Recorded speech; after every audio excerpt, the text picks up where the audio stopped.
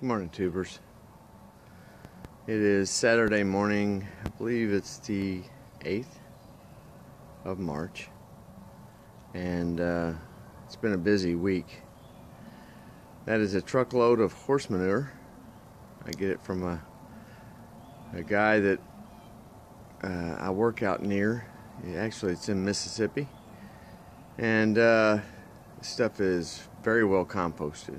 That's why I like his place. It's $15 for a truckload, and they load it all. So anyway, if you can see, I'm going to be busy with that. I got to get that into the greenhouse, and that over there, that trailer is full of something else that you'll be seeing a lot of later. Maybe that'll give you a hint if you can see what's kind of hanging out of the back underneath that tarp. There's this little bin here. It's going to be where I put my manure, and I may just go ahead and make my manure there, and I'm going to maybe build it out over here and make a place for my leaf mold or a mixing area.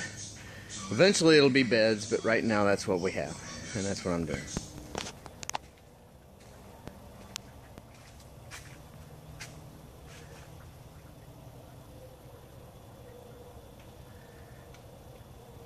So it begins.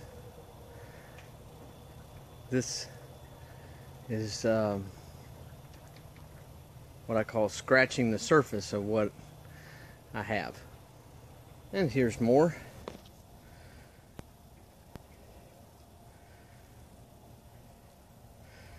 But wait till you see this. I had to use a few of them. I had more horse manure than I could fit in there. Remember I showed you the trailer?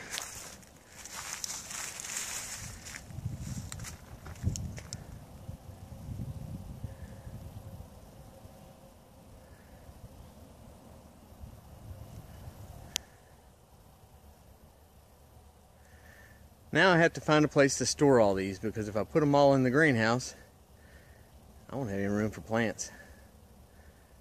God bless. Plant some dirt. We'll see you next time. Some of my new pots with Rutgers tomatoes in them.